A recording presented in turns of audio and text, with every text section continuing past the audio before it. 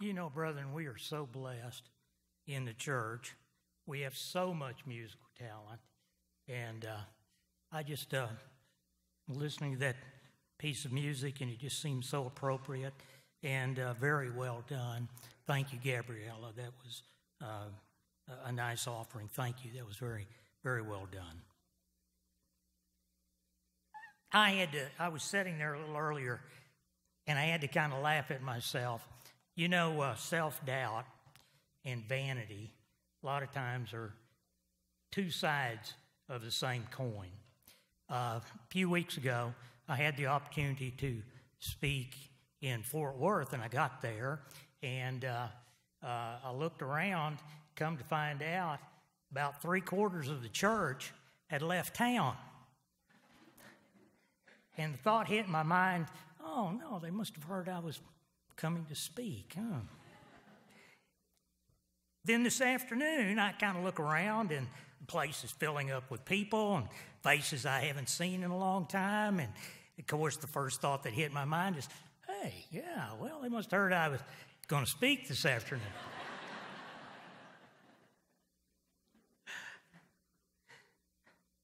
In the case of Fort Worth, that was the weekend for the Houston basketball tournament, and I looked up and saw Brenda Hogg. Oh, Boot Scoop, of course, that's what they're. So, you know, there's a story about a man who loved to fly fish, and being from Dallas, he didn't have many local opportunities for that particular sport. He, from time to time, would go up into southeastern Oklahoma. I understand there's opportunity up there. Fly fishing is fairly common in the rapids up there.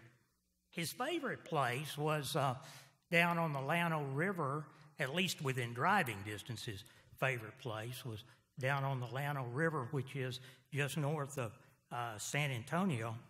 And he would meet friends down there from time to time. Apparently he had a favorite spot that he used to really like to go to. And he had it identified, and the landmark for this spot was a big native pecan tree that was across the river and diametrically across the river from where he liked to enter the river. And apparently about, 2/3 or maybe 1/3 of the way into the river, there was a large rock. And it was under the water, and if you didn't know it was there, you know, you couldn't see it necessarily. But he had found that big rock, and he found that if he got behind the rock and let the water break around him, he could stand there in the flow of water and fish for quite a long time, and it wasn't tiring for him, and he wasn't having to fight the water as he was fishing.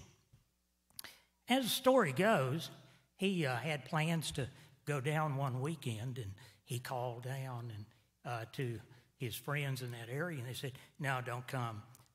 We've had a lot of heavy rains in the area. The Llano is really swollen, lots of water coming down. There's rocks and there's logs and there's lots of debris. It just wouldn't be safe, and besides that, the fishing would be lousy. So don't come down for a couple of weeks. And so he postponed, and sure enough, 3 weeks later, he joined friends down there, and sure enough, he scouted up and down the river and found the pecan tree and went in the water. And he had gone to the normal spot for the rock, only to find that the rock was missing. Instead, there was a very large hole that the water had dug out. And so he took a step, like he'd always done, fell down in the hole. Apparently his waders filled up with water. The water swept him under, and the current swept him under, and it took him downstream, and his body was never found. We'll come back to that story in just a minute. There's more to it. Interesting PBS show the other day I saw. I expect it's one of those shows that be repeated. It was about, parts of it anyway, about Liberty ships. Liberty ships were kind of freighters that were built during World War II. The fact is, they built them from 1941 through 1945. They built about 1,200 of these ships, and they were designed and built specifically to take men and materials from America into Europe during the war. And I found it interesting. They turned one of these ships out about once a month, and had building them in different shipyards, of course. And they were turning out one a month, and they were able to build these for around $2 million a piece, which in today's terms, I mean, that's cheap. And what's interesting about them is that the merchant marines, of course, were responsible for manning these ships. And the life expectancy of one of these ships after the German U-boats got through with it was one trip. The Navy was pleased if they could get one-way trip per boat out of one of these Liberty ships. Of course, it's a huge cost in men's lives. Didn't know this. The merchant marines had the highest per capita loss of men's lives of any military service in World War II. Who knew? I didn't know that. You know, the term liberty is an important term, and it comes up in many ways. A little earlier, Mr. Vaughn mentioned the episodes the violence that occurred in France, and the term liberty came out in the French news on several occasions following that. You know, the Bible has a lot to say about liberty. Let's look at James 1, verse 22. James 1, verse 22, it reads, "But be you doers of the word, and not hearers only, deceiving your own selves. For if any be a hearer of the word and not a doer, he is likened to a man beholding his natural face in a glass." Verse 24, "For he beholds himself and goes his way, and straightway forgets what manner of man he was." Verse 25, "But whosoever looks into the perfect law of liberty and continues therein, he being not a forgetful hearer, but a doer of the work, this man shall be blessed in his deed." Christ also spoke about liberty. You'll remember the episode when he was very early in his ministry, and he was at the synagogue, and he was asked to read a passage, and that passage happened to be Isaiah 61:1. We see that event in Luke 4, verse 18, where they had handed him the scroll, and Christ read, "The Spirit of the Lord is upon me, because he has anointed me to preach the gospel to the poor. He has sent me to heal the brokenhearted, to preach deliverance to captives, and recovering of sight to the blind, and to set at liberty them that are bruised." Brethren, before we can actually get into discussing what Christ meant there by the term, using the term liberty, we have to stop just a moment and look at how liberty became an important issue for the early church. You know, the thing that strikes me after the death of Christ, when you look at the writings of Paul and Peter and John, Jude, James, you look at those,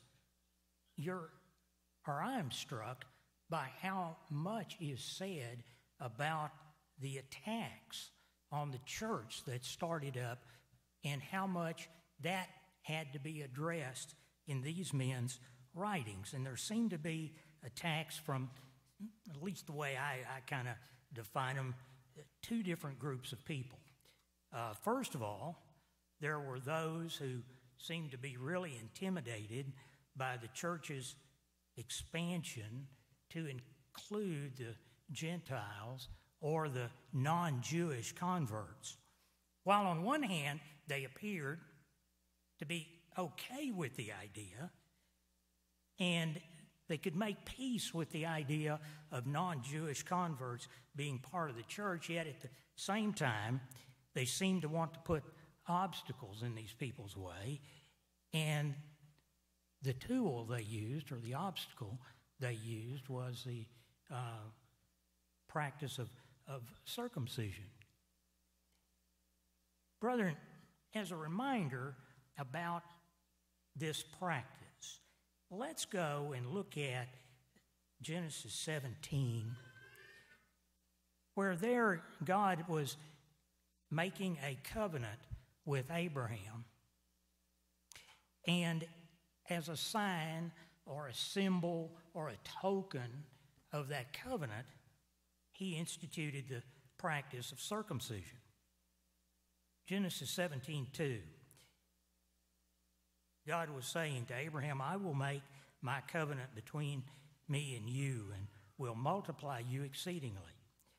And Abram fell on his face, and God talked with him, saying, As for me, behold, my covenant is with you, and you shall be a father of many nations. Neither shall your name any more be Abram, but your name now shall be Abraham, for a father of many nations have I made you.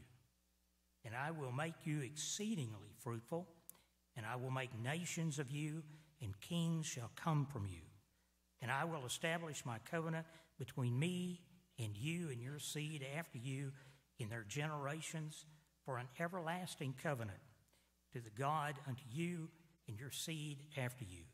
And I will give unto you and unto your seed after you the land wherein you are a stranger, and all the land of Canaan for the everlasting possession, and I will be their God.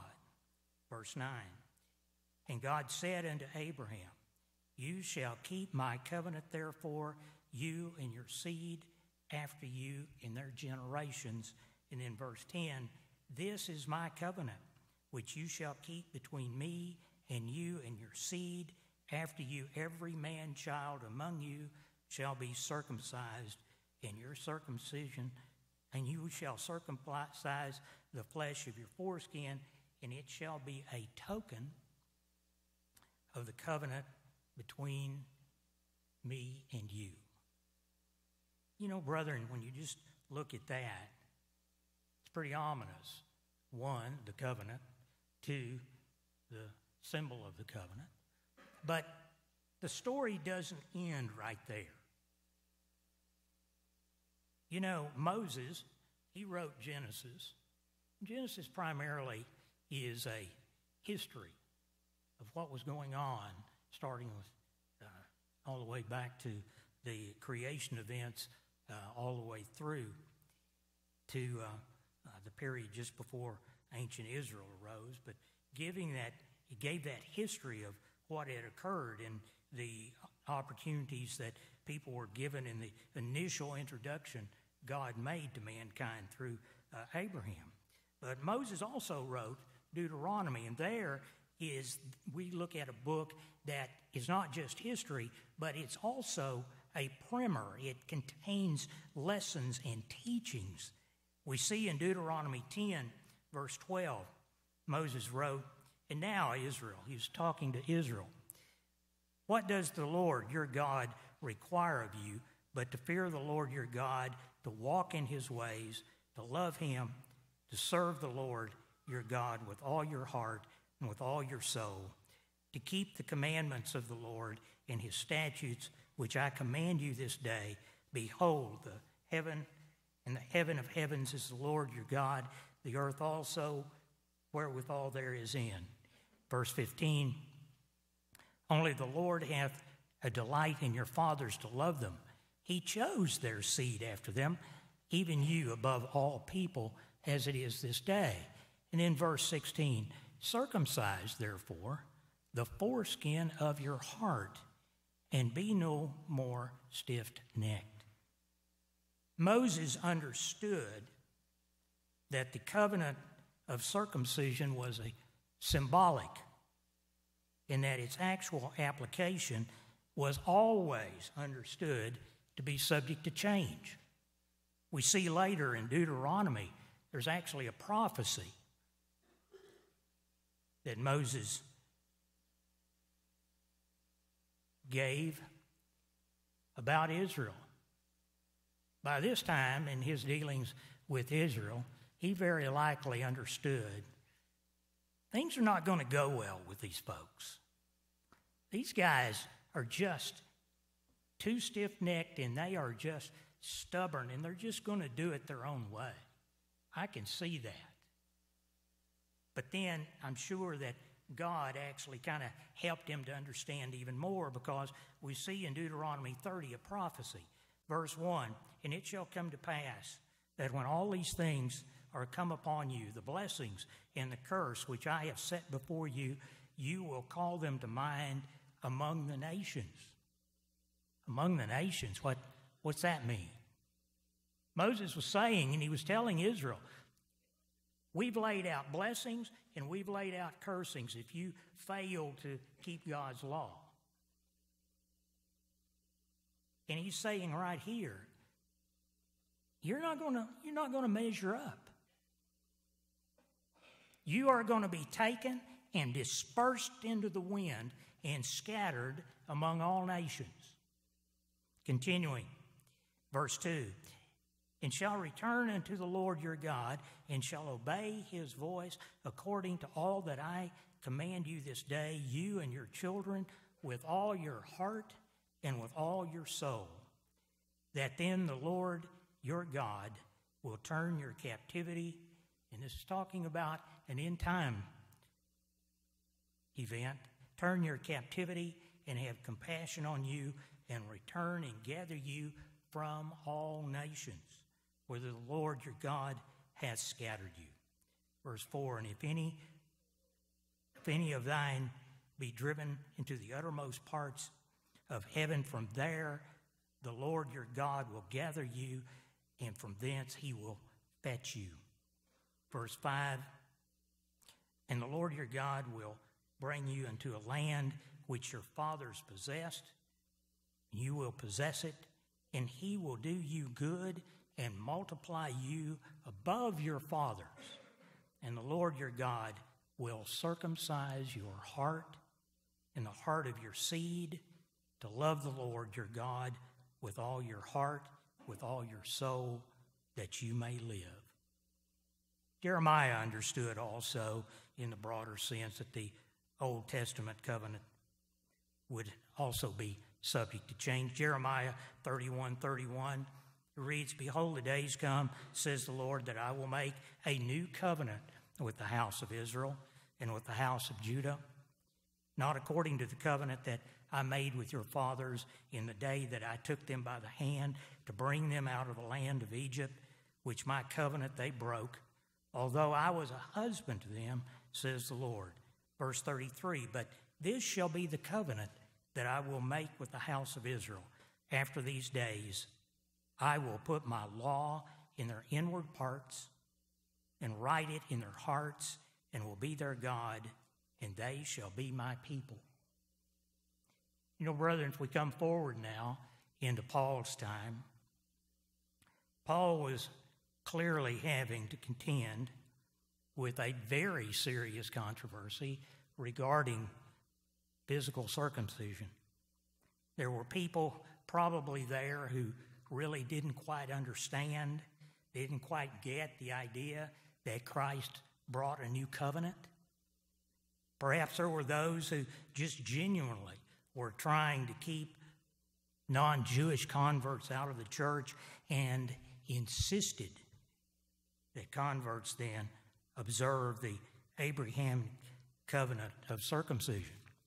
We see in Philippians 3, verse 2, Paul had to write, "Beware of dogs, beware of evil workers, beware of the concision." These are people who are preaching a physical circumcision and a continuation of that practice. Verse 3, "For we are the circumcision which worship God in the Spirit and rejoice in Christ Jesus and have no confidence in the flesh. Then in Galatians, the book of Galatians, brethren, is just from front to back, is addressing this very subject. Galatians 5, verse 1, stand therefore in the liberty wherewith Christ has made us free, and be not entangled again with the yoke of bondage. Behold, I, Paul, say unto you, that if you be circumcised, Christ shall profit you nothing. For I testify again to every man that is circumcised that he is a debtor to the whole law. Verse 4, Christ is become of no effect to you, whosoever of you are justified by that law, and you have fallen from grace. For we, through the Spirit, wait for the hope of righteousness by faith. Verse 6, for in Jesus Christ neither circumcision avails anything, nor uncircumcision, but faith which works by love. In Romans, again, these Gentile churches, one after the other, had people go into those churches and insist that that the physical act of circumcision was required for converts. Again, in Romans 2, verse 28, for he is not a Jew which is one outwardly, neither is that circumcision which is outward of the flesh. For he is a Jew which is one inwardly, and circumcision that of the heart in the spirit, and not in the letter, whose praise is not of men, but of God. And then finally in Colossians 2, beware lest any man spoil you through philosophy and vain deceit, after the traditions of men, for the rudiments of the world, not after Christ. For in him dwells all the fullness of the Godhead bodily. Verse 10, and you are complete in him, which is the head of all principality and power. And in verse 11, in whom also you are circumcised with the circumcision made without hands, in putting off the body of sin of the flesh by the circumcision of Christ. Brethren, Paul understood and he preached that circumcision was no longer relevant in the context of new converts coming into the New Testament church. You know, I'd mentioned a little earlier that there were two groups of people who I felt that were causing troubles for the church and attacking the church. One group was folks who were at least nominally part of the church and trying to insert an Old Testament doctrine. But then there was another group, brethren, and this group that attacked the church argued that the observance of the law of God was simply no longer necessary.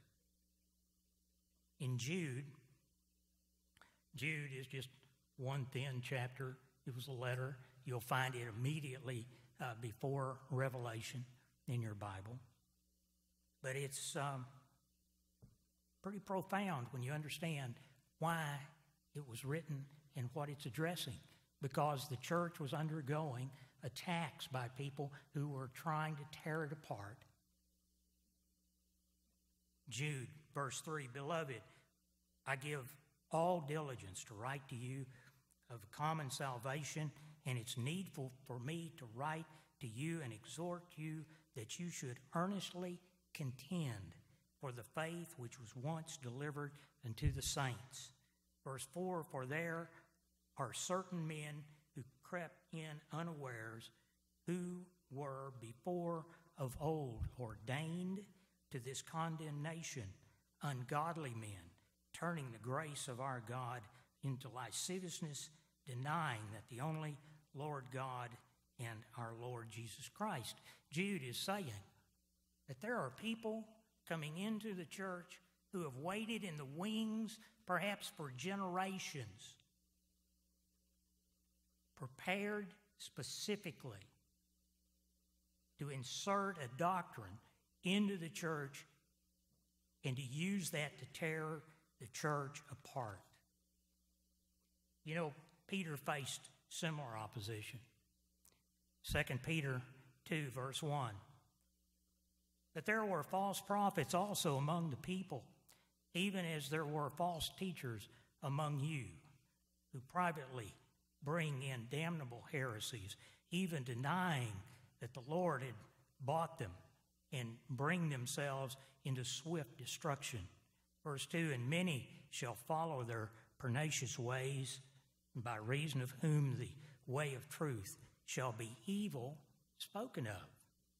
Continuing in verse 18, for when they speak great swelling words of vanity, they lure through the lust of the flesh, through much wantonness, those that are clean escaped from them who live in error, while they promise them liberty, worldly liberty, brethren. They're offering them a liberty.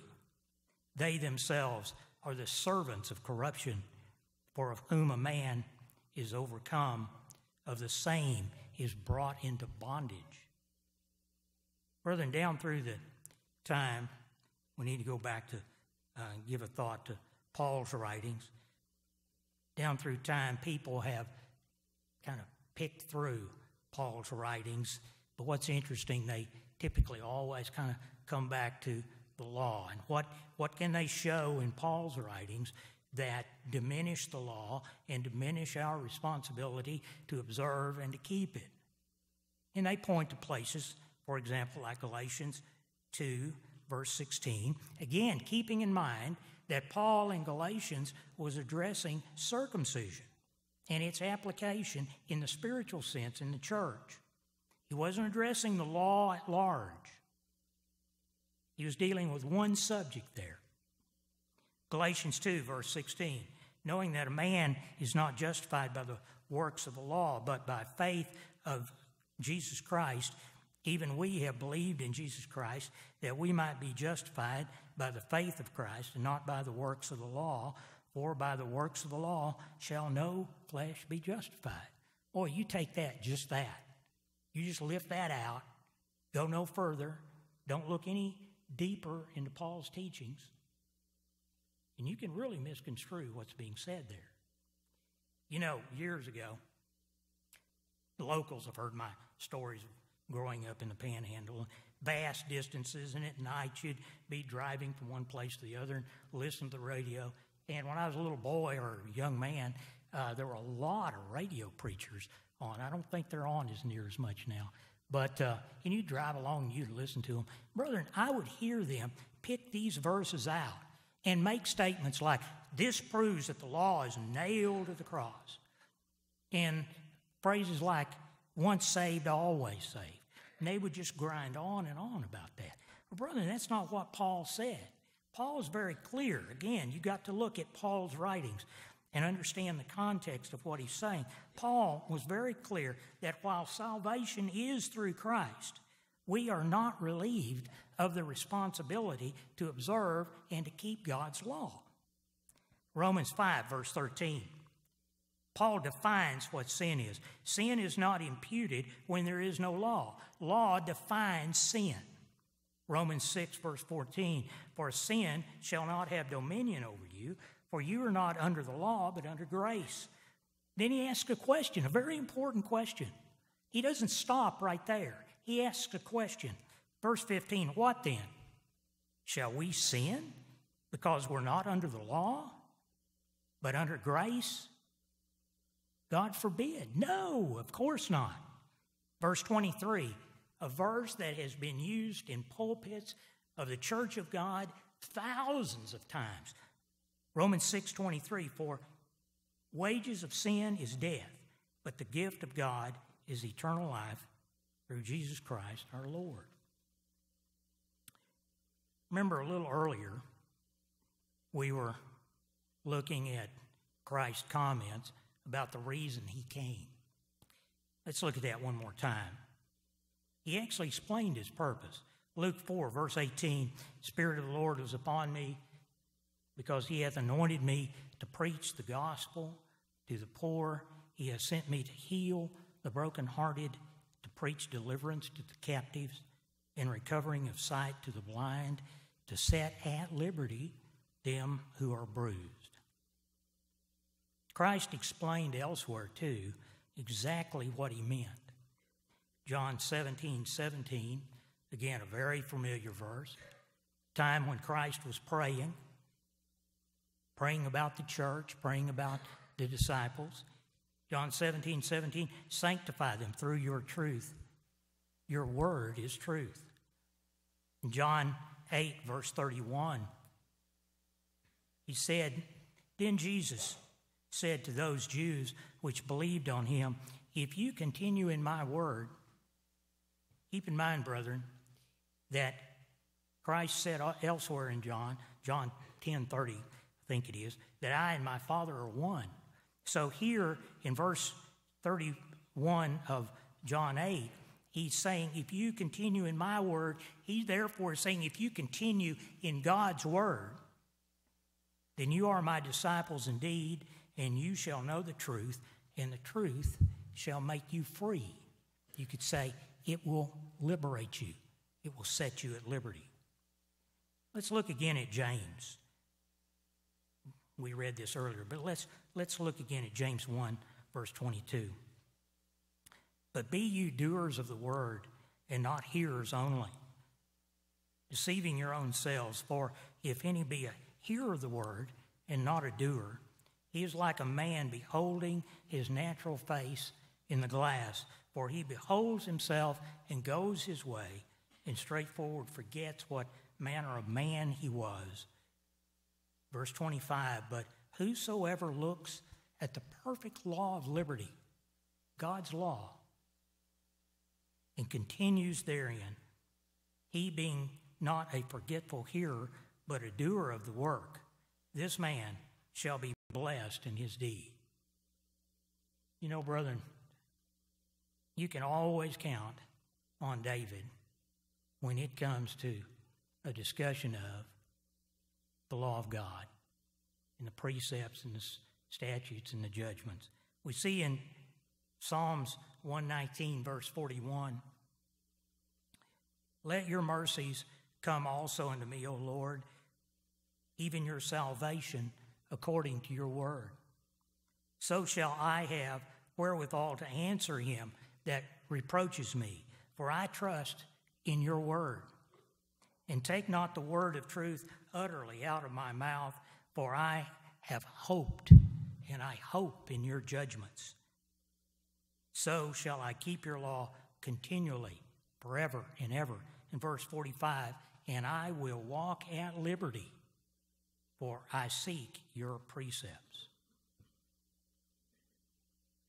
Brethren, when it comes to this subject, what does it mean in practical terms for you and I always like to insert that, if I can, in a message, because I think it's important to take something away when you leave here, something that maybe you can use. So, on a practical level, what does the term liberty mean for you and I? Let's go back to our fisherman. You know, I said that he had stepped into the river, and he'd stepped into that hole. His waders apparently filled up with water. The water sucked him in under. The current took him downriver, and his body was never found. That, in fact, is true, because he didn't drown. Oh, he was beaten up.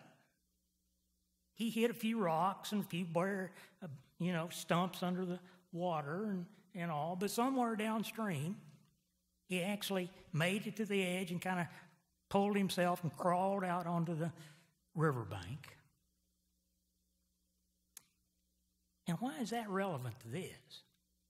Let me explain. You see, our fisherman couldn't swim. Never could swim.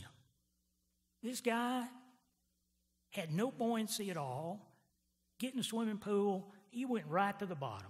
Stayed out of swimming pools, never took a bath, always showered. He understood. He just understood. On top of that, when you get a body of moving water, he understood there were laws of buoyancy, hydrodynamics, and gravity, all of which worked against him. At first blush, you would think that his hobby was really inconsistent with his limitations. This is what's relevant to you and I, brethren. He understood he was vulnerable. He understood he was in danger. Brethren, you and I, in the spiritual sense, face decisions that test our resolve to live by God's law and to accept God's promise of liberty. Now, our fisherman, he chose to work with those laws. Over the years, he had various types of, used to be called life preservers. You know, these basically, you strap big pieces of styrofoam on you, and that was always bulky and inconvenient, and he would do it, but he never did like it, and, you know.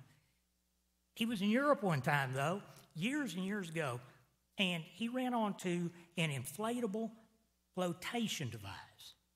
Interesting little piece of equipment. They're all over the place now. You can find them here in the States all over. But at that time, the only place I ever saw it was Europe. And he bought one. It's an interesting thing. Looks like a big deflated bicycle inner tube. Put it over the neck, bring it down, kind of strap it around the waist. And it remains deflated until it's necessary. And what it has a little valve that you insert a CO2 cartridge into. And when you need it, you can, some models have a manual tab that you can reach down and jerk, and it'll inflate it, and up you come. Some models, like his, are a little more sophisticated in that the valve, if it goes underwater and stays underwater for 5 seconds, 1 Mississippi, 2 Mississippi, 3 Mississippi, 4 Mississippi, 5 Mississippi, it automatically pops, inflates, and up you come. It's a great little device. You know, brethren, because he observed these physical laws at work, something interesting. Keep in mind, he didn't argue with them. He didn't rationalize around them. He didn't pretend they didn't exist or they don't apply to me. He just observed them, accepted them, and worked with them. And as a result, he had the liberty to enjoy his hobby. Brethren, we have something very similar spiritually working on our behalf. God's law is our lifeline and our source of liberty. I saw a really sad, and this is actually true. I saw a very sad news item the other day. You know, on Saturday nights, about 8 or 9 o'clock, there are, on several of the channels, there's the news magazine type formatted shows. And the other night there was a segment about a young man in his mid to late 40s, top executive with Google, ran an entire division, and he didn't come home one night. Didn't show up wasn't home the next day. And they got to looking for him. They found him on the floor of his yacht. And subsequent tests shown that he had died from an overdose of black tar heroin. You know, brethren, kind of a sad thing. The guy was a high techie. And this boat was just filled with cameras and different things. So the police, and unfortunately his own family, got to watch the entire thing take place. They watched the injection. They watched the man fall on the floor. They watched a prostitute stand over him with a glass of wine. And when she was finished with that, she stepped over his body and walked out, leaving him there in convulsions. You know, brethren, this young man would have benefited and appreciated the liberty he could have had under God's law. His wife and 3 children would have appreciated, too, the benefits and the gift of having their husband and father come home because he had observed and they had benefited from the liberty of God's law. His parents would have appreciated and benefited from his observance, having their son come home and participate in their families because he had observed and benefited from the liberty of law of liberty. His siblings, they would have had their brother, his friends and co-workers, they too would have benefited directly and indirectly from the law of liberty. Instead, the executive chose a worldly liberty that was talked about earlier in 2 Peter. Worldly liberty is free. It's freely given, and it's available. It just is very expensive. Brethren, I'll conclude with just one final comment, and just to summarize, that to the extent that we walk with God's law as our guide, we will enjoy the immediate benefits of the liberty from an accumulation of penalties of disobedience, and in the long term, we will have the liberty of eternal life and a future as members in God's family.